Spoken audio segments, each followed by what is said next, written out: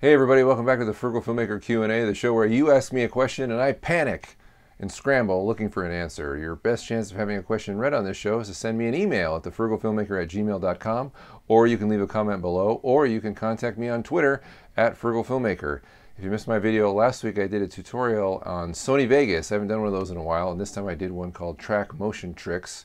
So if you're a Sony Vegas user, you might be interested in that. Or you can also check out the big playlist I have of previous Sony Vegas or Sony Vegas Pro, I guess, tutorials from the past. Our first question comes from email today from Bridget R, who says, a lot. But we're going to paraphrase. The first thing Bridget writes me about is an anecdote from using the PVC stabilizer rig, and she says, something I thought you'd like to hear as we were filming a topless woman protesting about free speech and desexualizing women's breasts, etc.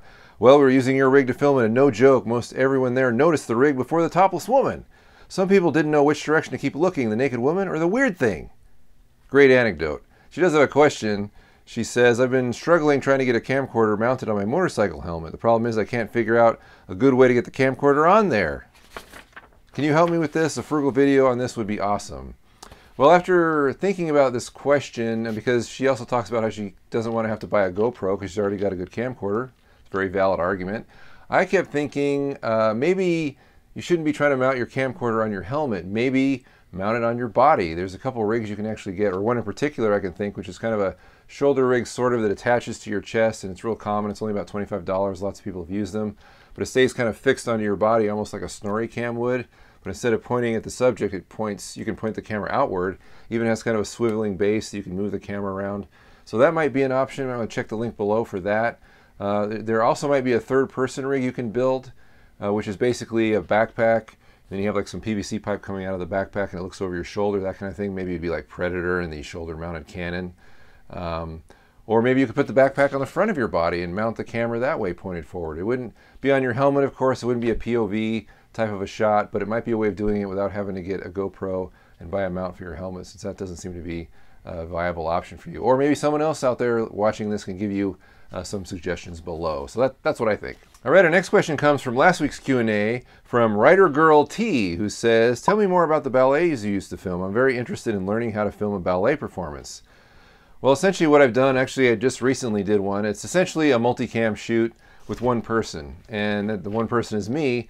And what I do is I actually shoot several performances and then edit them together in post. The nice thing is there's a continuous music track throughout the whole performance, so it makes syncing up easy, because once the music starts, like in Act 1 and Act 2, it never stops until the act is over, so I don't have to worry too much about sync issues. But what I do is I set up a wide shot in the very back of the theater that covers the whole stage, and then for one performance I'm shooting on the left side, or a camera 1 position. Typically it's camera 1 if you're shooting it live. And then camera 2 is the wide shot, of course. And then on another performance, I shoot another wide shot, same position. And then on the right side of the stage, or where camera 3 would be. Now, since I'm the only one doing this, of course, the wide shot is fixed, but the two other shots are close-up cams, so I can kind of zoom in and cover the action. I always try to include everybody. If anything is happening on stage with a group of people, I always make sure that I'm covering everybody. I'm not really shooting a lot of close-ups, because the DVDs that are going to benefit the ballet company, everybody who buys them wants to see their loved ones, so I try and cover everything. And then all I'm doing after that is just editing all those performances together in post. It's pretty simple. The best advice I think I can give for doing something like this, as I gave last week in another multicam situation, only we were referring to sports then. When you're running the mobile camera or the close-up camera, you just always pretend that you're live, because you never know what shot you're going to need in post. And if you just pretend you're live the whole time, and at any time you might need that shot you're on, you just always have to be on your game. So it's not super complicated. I mean, you do have to have an editor that edits multicam, which is any editor with the word Pro in it, a Premiere Pro, Sony Vegas Pro, I guess Final Cut Pro, or is it just Final Cut X now? I'm not sure. But any higher end editor will allow you to shoot multicam, probably some less expensive ones as well.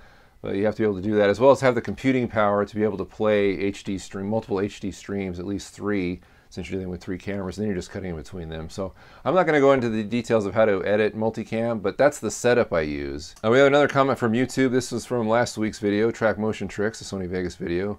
And Nice Kid 76 asks, hey, I was just wondering if A, you've heard of and used Vegasaur, and B, if you color correct in Vegas. Well, I have heard of Vegasaur.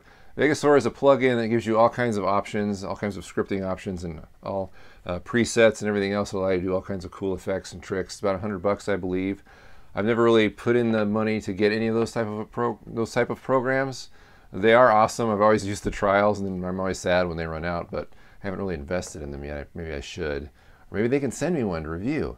But it is good, and Vegasaur, that site, is also where I got the free plugin that I use all the time, which is Video for YouTube, which is basically a quick and dirty way of rendering your video out for uploading to YouTube. So that's something I'd recommend, even if you're not interested in Vegasaur. But if you use Vegas, it's a free script, Video for YouTube, or a free plugin that you can easily add and use. I use it in mine all the time. As far as color correction goes, yes, I do color correct in Vegas, although admittedly I'm not a colorist, so my knowledge of color correction and color grading is very limited.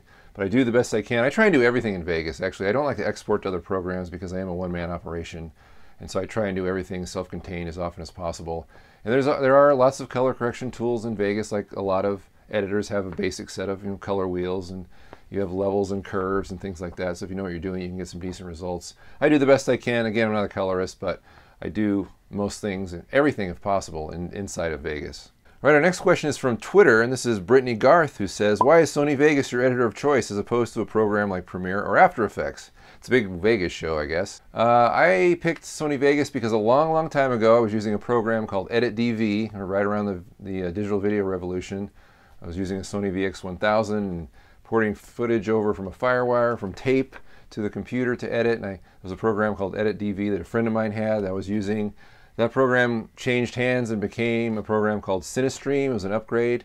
And then Cinestream just went dead. The company was no longer developing it. So I was looking for another editor, and my choices were Sony, or actually it was Vegas. It was just called Vegas from Sonic Foundry. It was the original parent company. And I think it was on version 4 at the time. It used to be Vegas Video, and it was just Vegas. And I liked it, and I bought it, and so I've stuck with it ever since. I know other programs have come up, and Premiere actually at the time wasn't as good as Vegas. I believe it's now just as good as, or better, is what everyone's telling me. And a lot of more people using it, and I'd probably be wise to at least know how to use it, but I don't. I'm kind of set in my ways. Kind of using Sony Vegas Pro now. That's what I use all the time. Sort of a dark horse. A lot of people don't like it, probably because what I've been told, it doesn't play well with other programs. So if you're doing everything within an editor, Sony Vegas is a good choice. The audio tools are awesome, for example, since it started out as an audio editor. But if you want to play with other programs, not so much. So that's why I use Vegas. I've just been using it for a long time. I know it really well, and it does everything that I want, so I feel no need to switch over. And our final question comes from Twitter also, and it's from DJ Ozymandias, who says, saw your stabilization rig video for a camera. What do you suggest using for an iPad? Well, any of the rigs that I make or build or recommend or whatever always have that 1/4-20 tripod mount.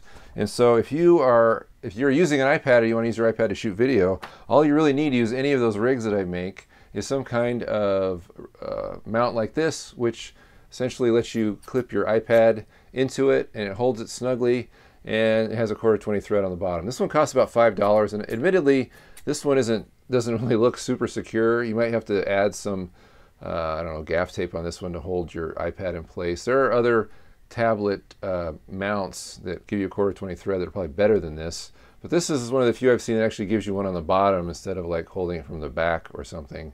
And so this should easily fit in any rig that I've made or that uses 1/4-20 mounting. I think this is one of the better designs. I just don't know if it's as stable. So you might have to reinforce it a little bit, but at $5 it's not too bad. And if the rigs don't fit the iPad, you can easily expand them because they're either going to be made out of metal flash brackets or PVC, all of which are adjustable and adaptable and cheap. All right, that's all the questions today. Remember, if you would like to ask a question and have it read on this show, please send it to thefrugalfilmmaker@gmail.com. That increases your odds quite a bit. Or you can comment below, or you can send me a message or a question on Twitter @frugalfilmmaker. Remember, I have another video coming up this Thursday or Friday, and another Q&A on Monday, so join me then. Thanks for your questions. Really appreciate you watching. See you later.